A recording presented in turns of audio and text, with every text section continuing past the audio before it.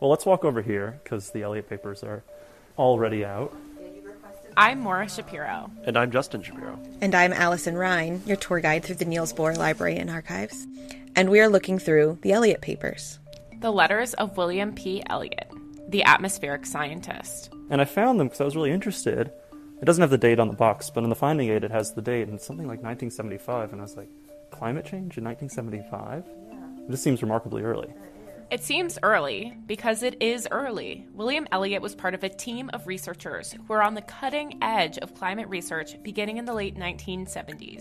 We've been unearthing the story of what the research reveals about the evolution of climate science. And to that end, we are digging through Elliott's papers. Well, not digging. Handling gently, more like. I appreciate that. And we'll take them over to the beautifully lit reading room here at the Niels Bohr Library and Archives. Giant plants. Never lacking for natural light. We'll take the first folder here. Yeah, what's the gem? What's the aha moment where you're like, this is something, I got it? Well, it wasn't just one moment. I guess it was just seeing the finding aid and seeing that, the years were so early in climate change history, but really the story kind of just unfolded in front of me. But there's some cool stuff in here, just documents from the 1970s, some copies of obviously typed letters. But yeah, so these are the Elliott papers. These are what we based the episode on. It's very nondescript, but you're bringing it to life. You're turning this, what a lot of people would see as very colorless, gray documents, and you saw the story inside of it. I just try to picture everybody in a paisley, thick paisley tie, and the story just comes from that, Yeah. This is Initial Conditions, a physics history podcast. Every physics problem begins with a set of initial conditions that provide the context for physics to happen. Likewise, in this podcast, we'll dive into the initial conditions that made science possible, the people, places, and events that have been overlooked and understudied. And today, we dive into the work of climate scientists from the 1970s. Justin, why don't you break it down for us? I'll give you 3 initial conditions. First, the Nixon presidency and the formation of the EPA. That's one together. Second, the energy crisis of the early 1970s. And third, I want to talk a little bit about how scientists in the 1970s, right, almost 50 years ago, talked about climate change among themselves. How in their personal correspondence they emphasized some of the more dire implications of continued fossil fuel use and climate change. Well, I'm excited to hear how the story evolves. So where would you like to start? Well, I want to start with Richard Nixon, and in our conversations together, we've expressed a lot of interest in the man and his presidency. I could give an impression if you want. I don't know that I want that, but go ahead. All right, no, we'll save it for a bonus ep then. Okay. Yeah, that'll be on our Patreon. Oh, we totally want that. All right. I'm just hearing from the producer, and in fact, we do want that. All right, I'll edit out the curse words, but he says something like, they made him look like a goddamn animal. That's pretty good. Well, and since it's a podcast and not on radio, you're allowed to swear. Anyway, let's be professional about this, and let's get into the history of Sidera. So, Justin, how did you come to find out about federal climate change research?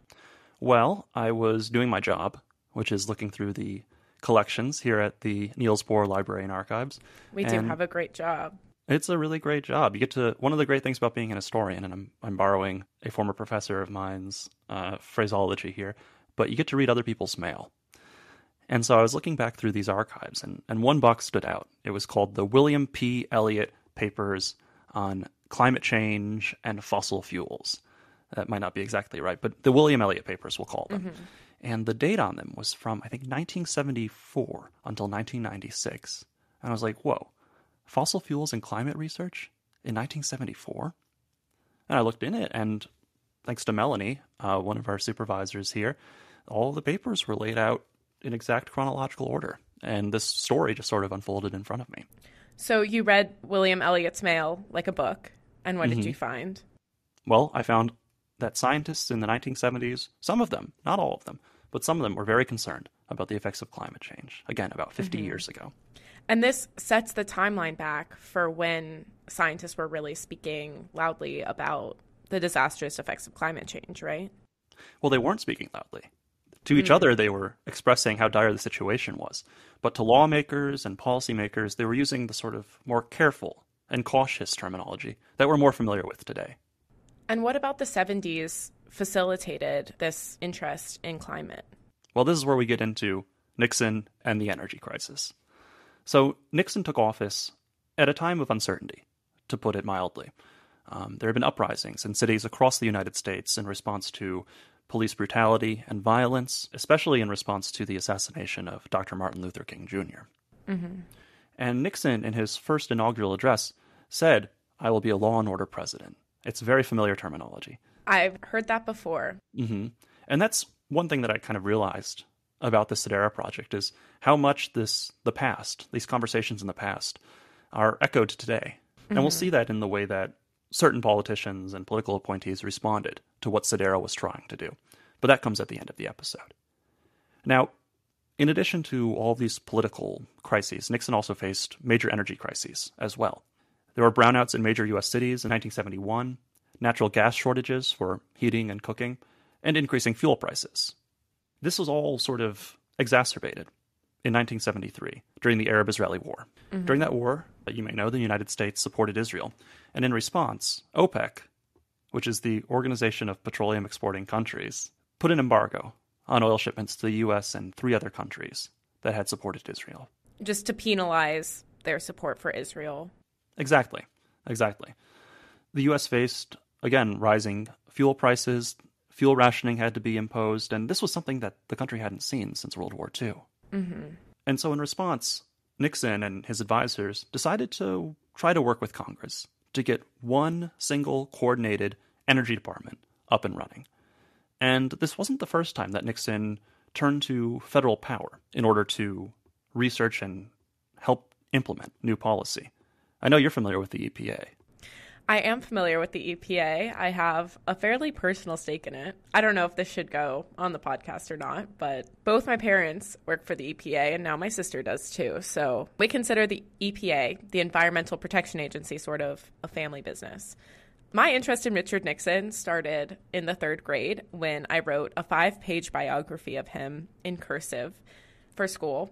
And what I learned was that he started the EPA. And even at the ripe age of 9, I realized how monumental that was, that a Republican leader formed a new body in the federal government. And that really surprised me. Right. So he takes office, as Justin mentioned, in this sort of chaotic time in American history. And not only were there riots, but also pollution was getting really bad. And pollution is different from climate change. Climate change is kind of an abstract issue, or was an abstract issue.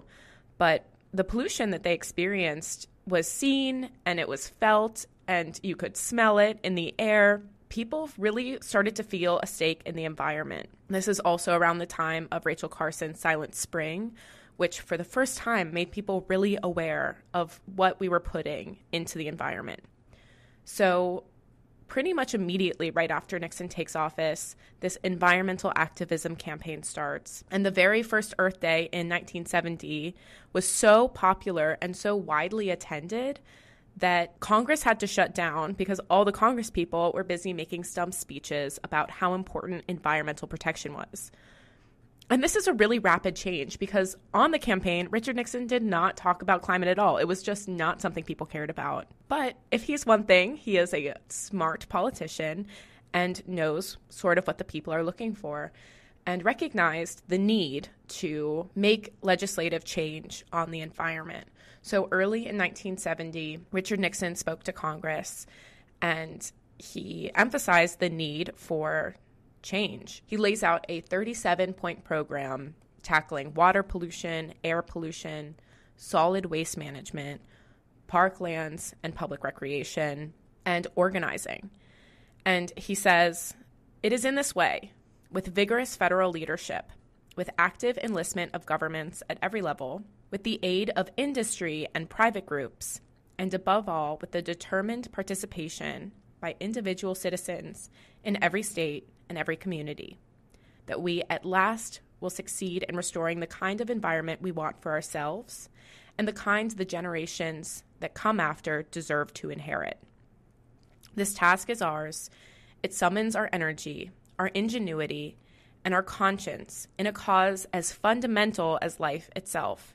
What that speech to me sort of represents is Nixon understanding that there was growing support for the environmental movement in the 1960s. And you mentioned Silent Spring, and it's really hard to underestimate the significance of that book. Published in 1962, Carson died in 64.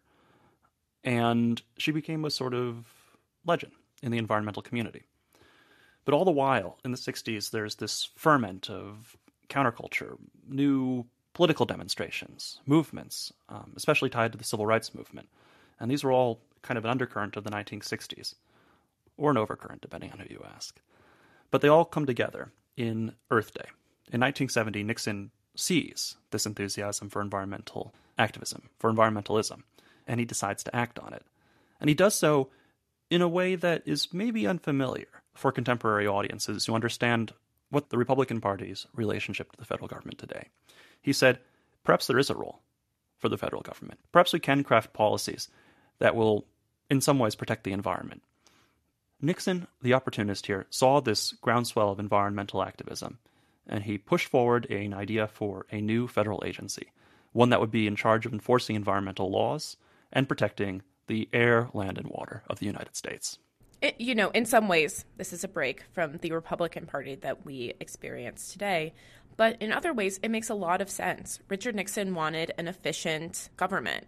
And the way that the federal government had been set up already, it was just not equipped to handle environmental issues, which Richard Nixon realized would be an important thing to tackle based on public opinion. And so he created this commission to kind of audit the federal government. What they realized was all these inefficiencies. For example, almost every government agency had a stake in the environment.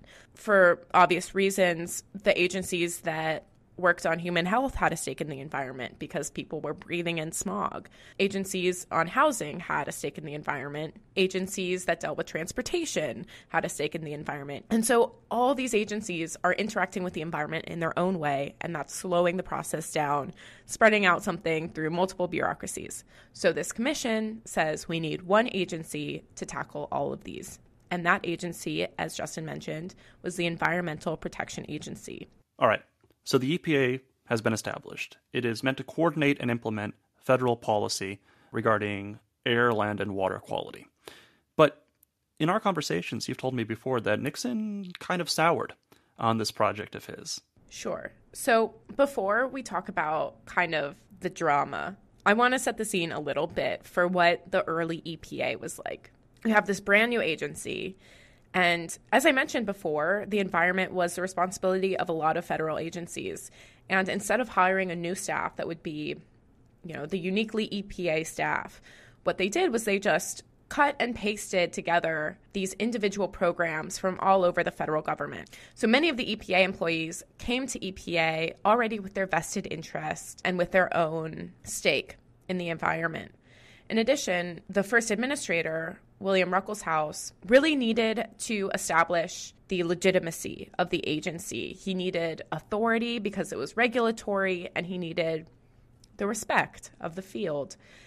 And one of the ways he did this was by immediately enforcing already existing standards. And one of those cases is, I think, what Justin's hinting at, which kind of shows how Richard Nixon created this beast, the EPA, and then was not so happy with it. That's exactly it. And the case that is in question is Armco Steel. In 1970, the EPA referred Armco Steel to the Department of Justice for dumping over a half ton of toxic chemicals into the Houston Ship Channel every day. And this is how industry dealt with waste for most of for the 19th and most of the 20th century, is you simply dump it in the nearby body of water and expect that the running water will just clean all of those toxins and pollutants out. Right. And there was already legislation that enforced water quality, and dumping a half ton of toxic chemicals into the Houston Ship Channel every day was illegal. So the case gets sent to court, and Armco Steel is found guilty of dumping chemicals in the water. And the court ordered them to stop. Armco Steel responded that if we have to stop dumping chemicals in the water, we would have to close this facility. So Armco Steel's president sent a letter to Richard Nixon to complain about the EPA, and he claimed that enforcing these federal water quality standards countered Nixon's promise that industry wouldn't be penalized for these new environmental standards. And they said that if EPA were going to enforce the water quality standards, that they would have to fire over a couple hundred workers. The Richard Nixon administration got really nervous because unemployment was already kind of high. It would look really bad if the federal agency that he created to tackle this public opinion issue that he didn't really care that much about was going to cause more unemployment. So Richard Nixon called EPA and asked for a stay on enforcing the Water Quality Act so that they could negotiate. But regional EPA officials had learned that Armco Steel had already planned to lay off those couple hundred workers even before EPA's ruling. So they found that EPA really had nothing to do with Armco Steel's plans to increase unemployment. But then the Washington Star uncovered documents proving that Armco Steel made significant campaign contributions to the Nixon administration and argued that Nixon administration siding with Armco was completely inappropriate because that was a conflict of interest. The Nixon administration was so embarrassed that they were forced to negotiate a settlement with Armco, who agreed to follow the EPA guidelines for waste treatment. And this brought up a lot of questions about the EPA, this brand new baby agency that could be melded, over who really controlled what they did. By the time of the Arab-Israeli War and the OPEC embargo, Congress was pursuing any information it could find about the Watergate break-in, information that would eventually lead, and this is a very simplified story, to Richard Nixon's resignation. Interestingly enough, there was no sort of precedent for how a president resigned. So he wrote a letter to someone who is still alive today, his Secretary Gerald. of State. No, not Gerald. I don't know. Oh, Henry He died. Kissinger. Yeah, Ford is dead. Kissinger's still alive. But yeah, he wrote a letter to Kissinger saying, I'm done. And there was no precedent, but it was just sort of a little interesting thing.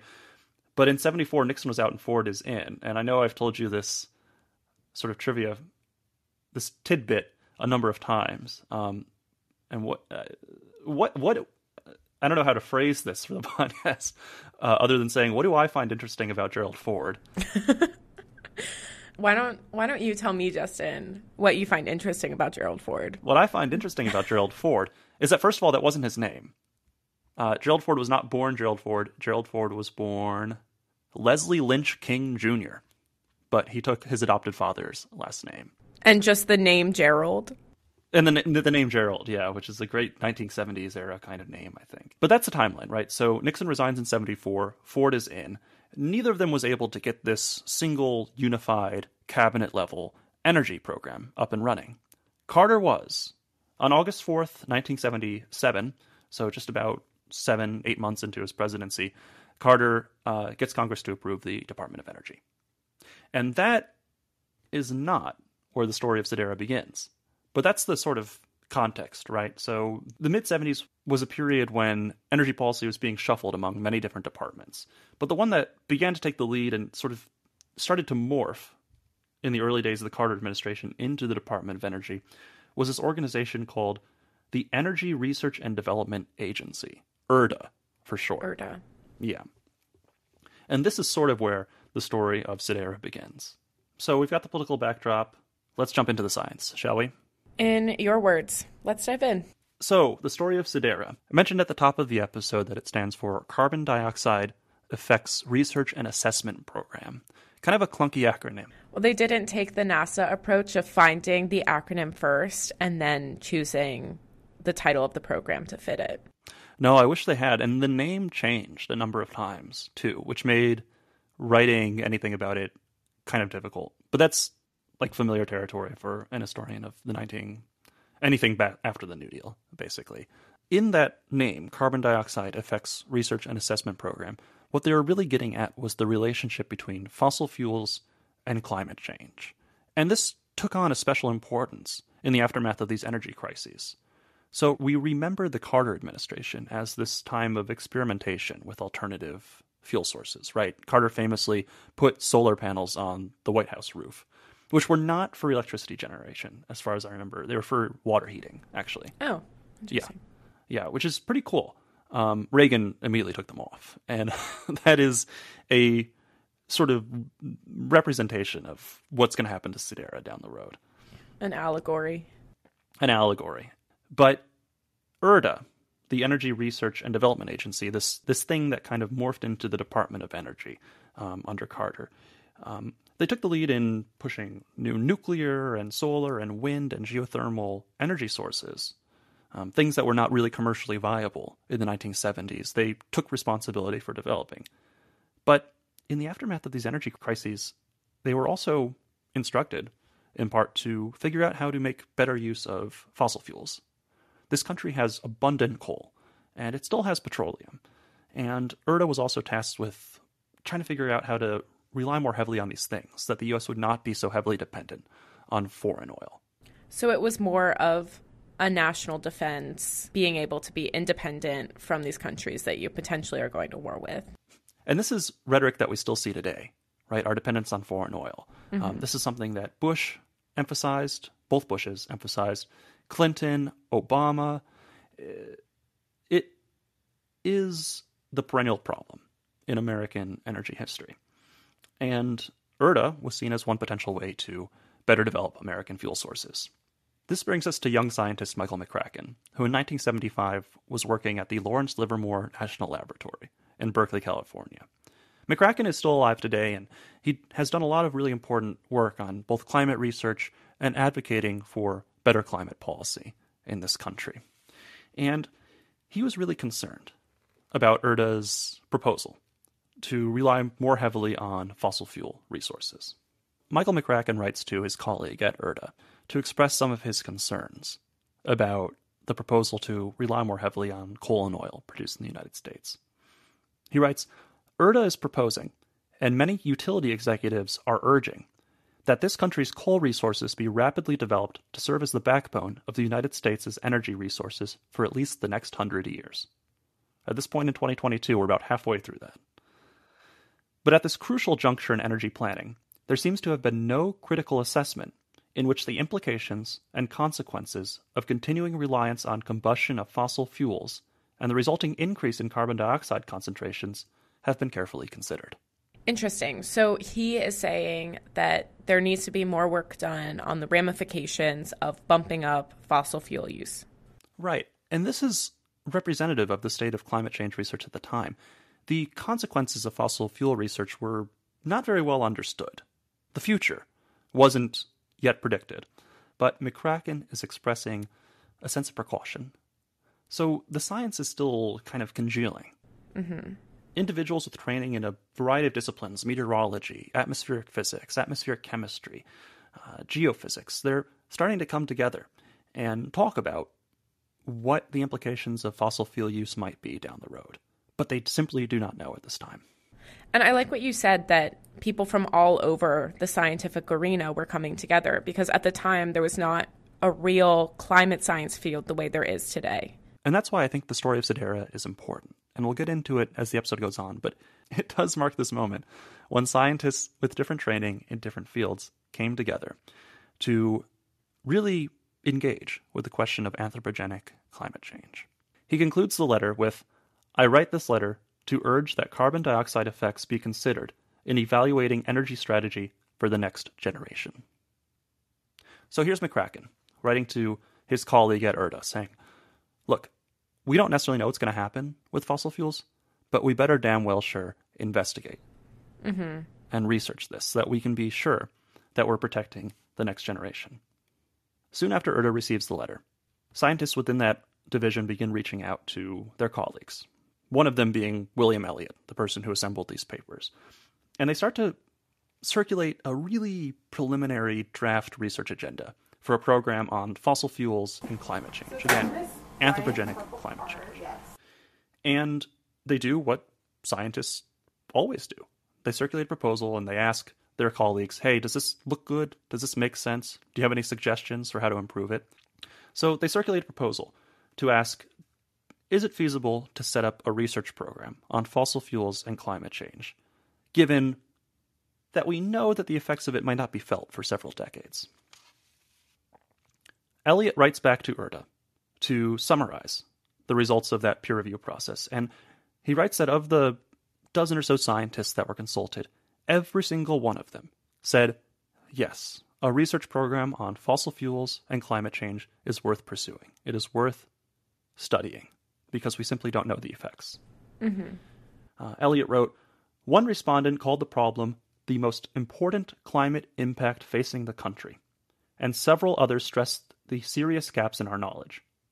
One said that the possibility of effects of CO2 were so serious that nuclear energy should be pushed instead.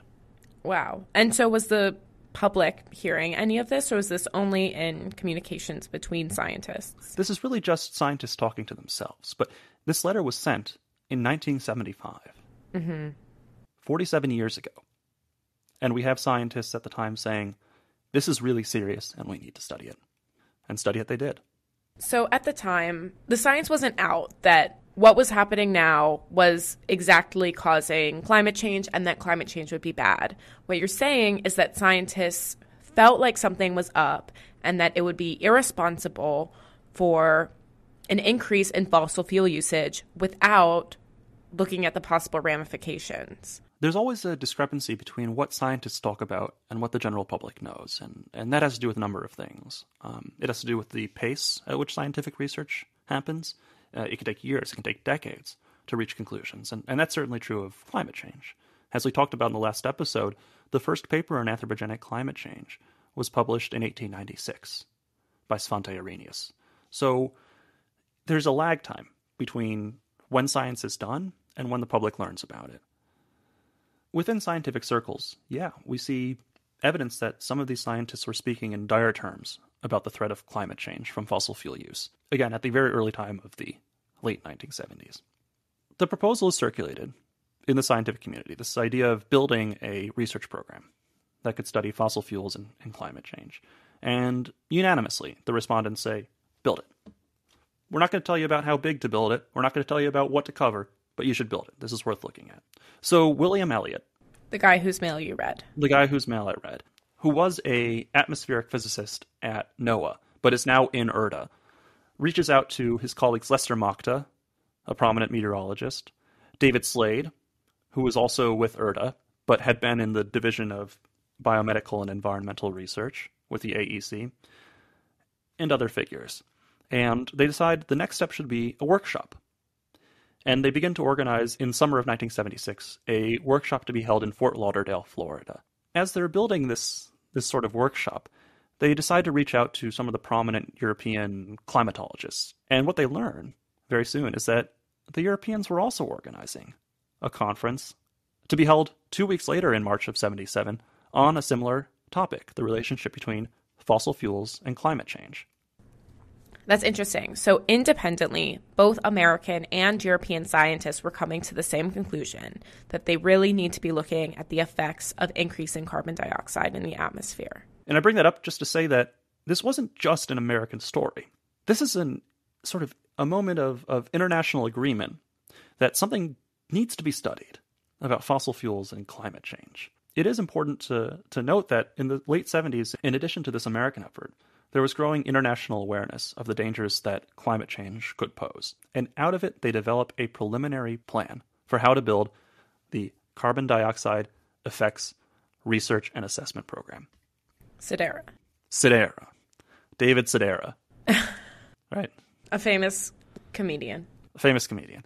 So it's the summer of 1977, and there's some big changes taking place in the federal bureaucracy. On August 4th, 1977, the Department of Energy was formed, which was a culmination of these efforts that we talked about earlier in the Nixon and Ford administrations to build one unified, coordinated agency that was capable of handling energy policy. And at this point, maybe we should introduce some of these leading figures in Sidera. So, we mentioned at the top of the episode, this podcast is based on the papers of William P. Elliott, who was an atmospheric physicist, first located at NOAA, but later moving into URTA, which would later be absorbed into the Department of Energy. We've got Lester Machta, who was a preeminent post-war American meteorologist and part of the Air Resources Laboratory at the time. and he was a leading figure organizing the efforts behind Sedera. We have David Slade. Slade was really instrumental in getting the Miami Beach Conference off the ground. After all of his efforts, it was decided that he would be the one to lead what would become Sedera. And throughout the rest of its history, as far as I can tell, up until the Reagan administration, Slade would be leading the charge at Sedera.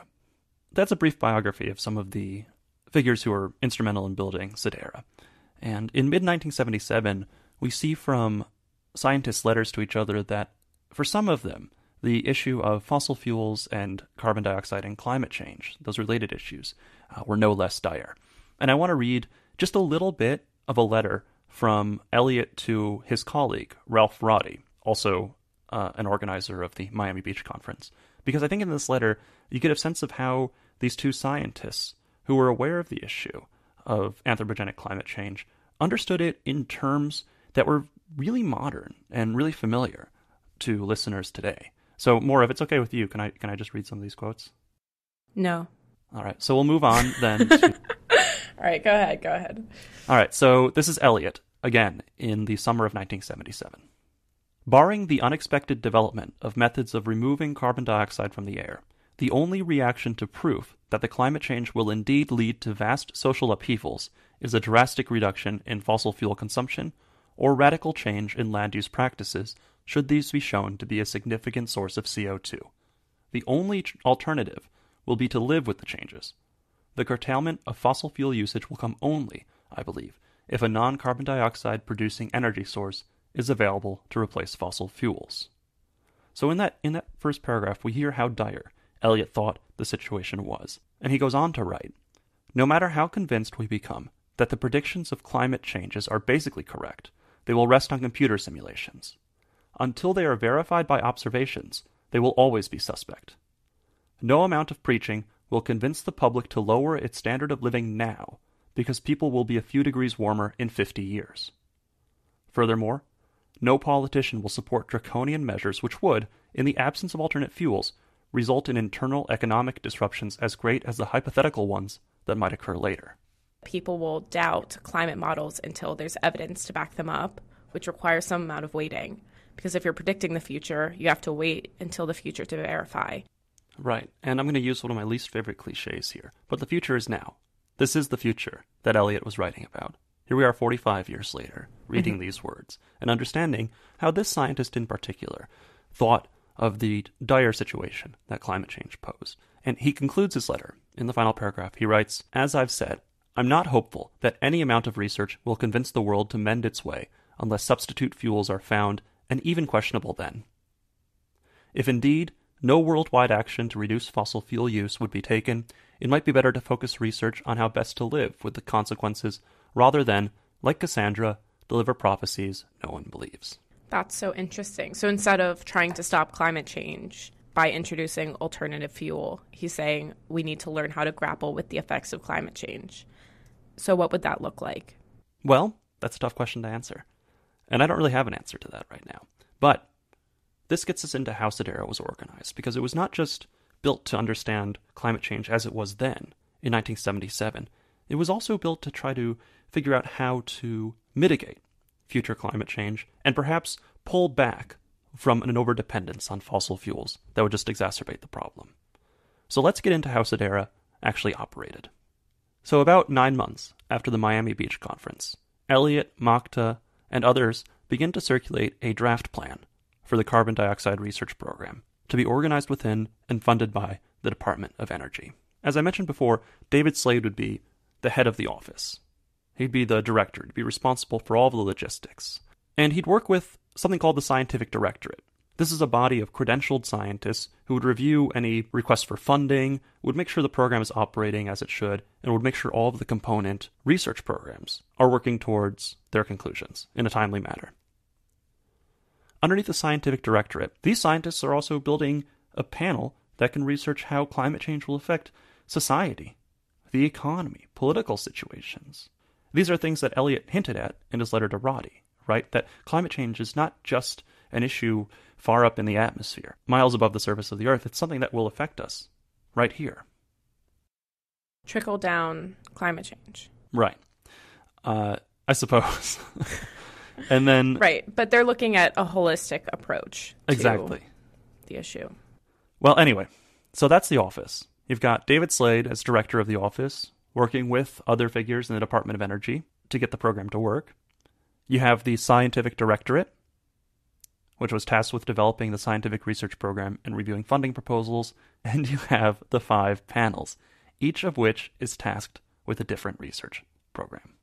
Where are we now, Justin? All right, so now it is 1979. SEDARA is up and running, and it's running pretty well. By 1980, they produce a major report summarizing the state of climate change science as they saw it at that moment. It was titled Part 1, The Global Carbon Cycle and Climatic Effects of Increasing Carbon Dioxide. And, as indicated by the title, this was one part of a multi-part series. They anticipated 3 parts in the end.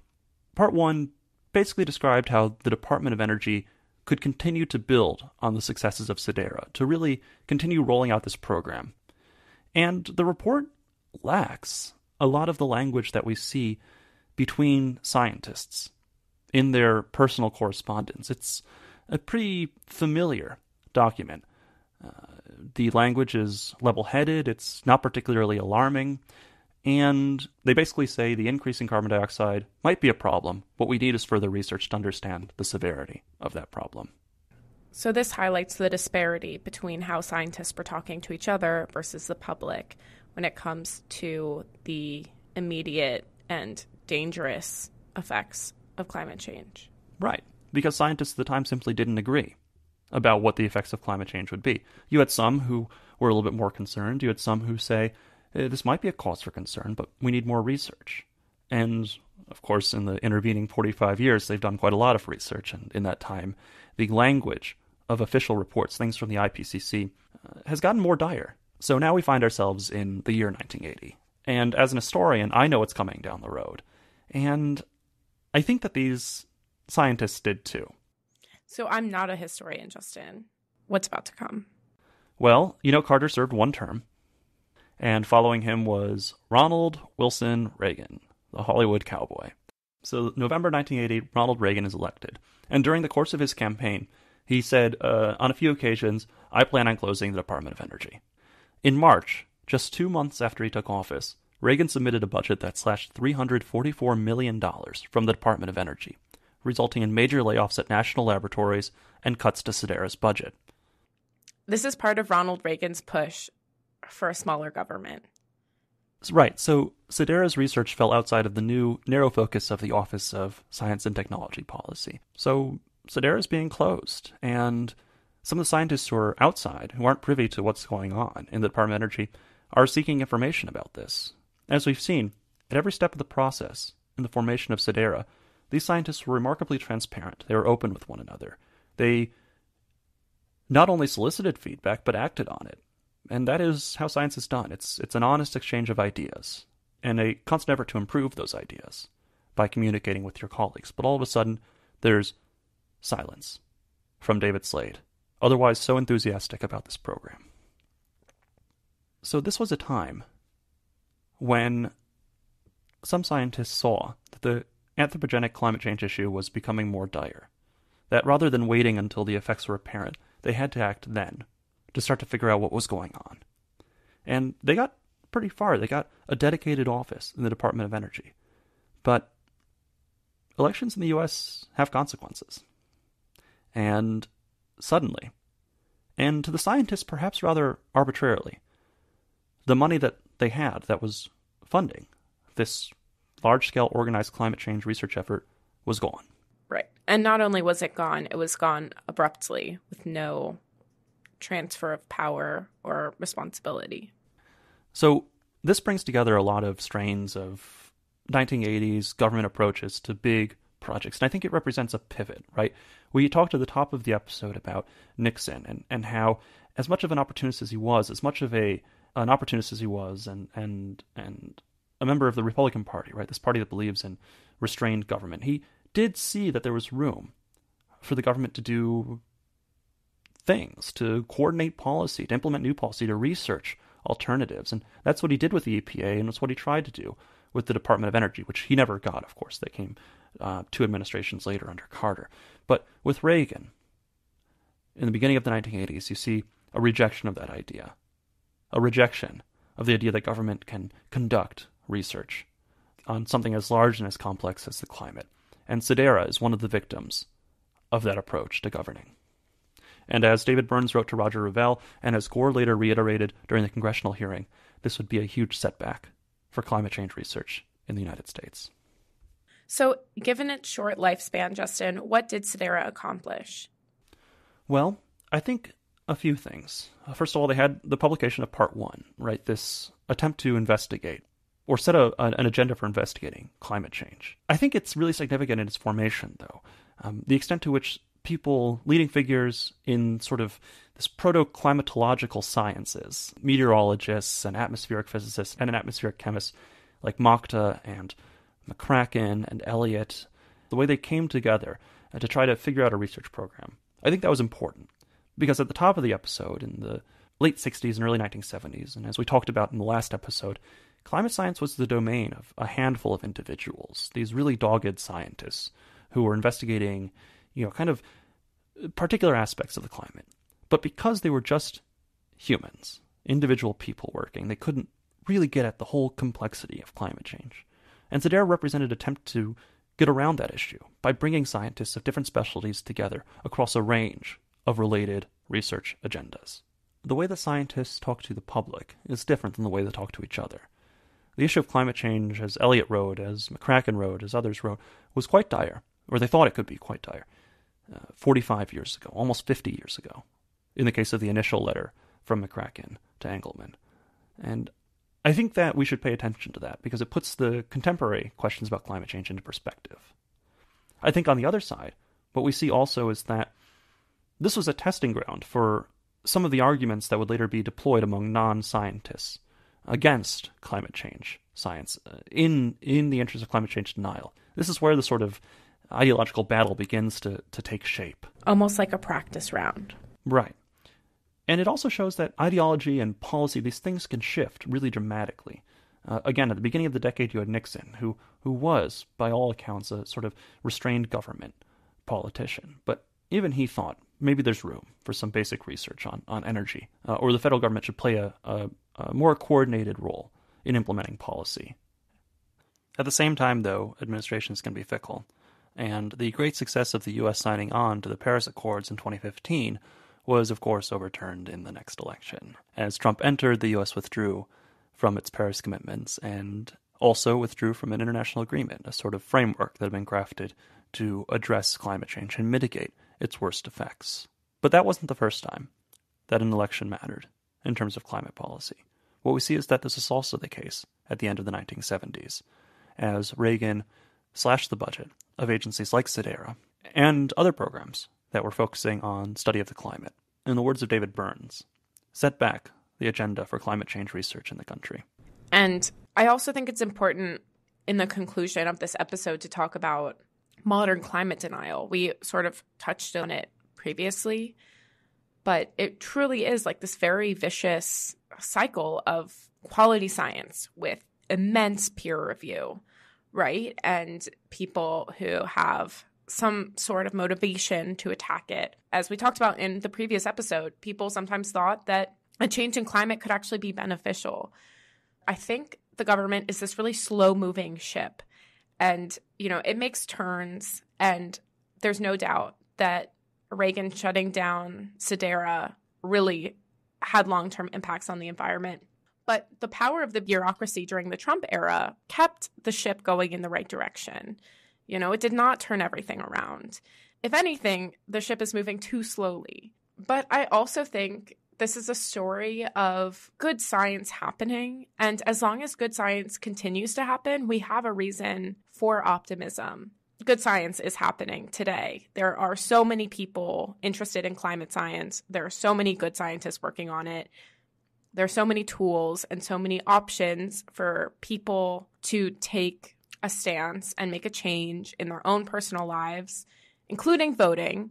I don't think that this is a story that gives us a reason to give up. I think this is a story that proves that people do matter and that talking about climate science is really important.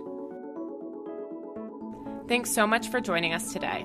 To learn more about our discussion and find related photographs, blog posts, and transcripts for this episode, check out our website at aip.org/initial conditions, or click the link in the episode description. Also, a shout out today to our tour guide and the Associate Director of Library Collections and Services, Allison Ryan. This episode was created, researched, and written by Maura Shapiro and Justin Shapiro. Allison Ryan is our executive producer, with audio production and editing by Carrie Thompson. And a special thanks to the wonderful staff of the Niels Bohr Library and Archives and Center for History of Physics for supporting us in all our research needs. Initial Conditions is generously sponsored by the Alfred P. Sloan Foundation. I'm Justin Shapiro. And I'm Maura Shapiro. And you've been listening to Initial Conditions. From the Niels Bohr Library and Archives at the American Institute of Physics.